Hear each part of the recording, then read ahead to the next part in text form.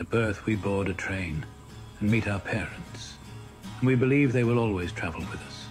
However, at some station, our parents will step off the train, leaving us on our own to continue the journey.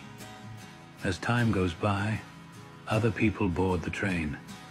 They will be significant in our lives, our siblings, friends, children, and even the love of our life.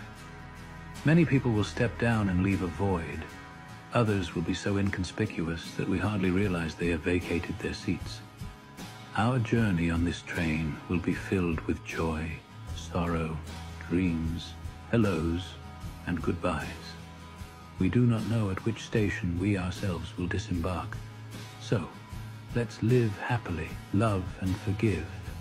It's crucial, because when it's time for us to step off, we should leave behind beautiful memories for those continuing their journey.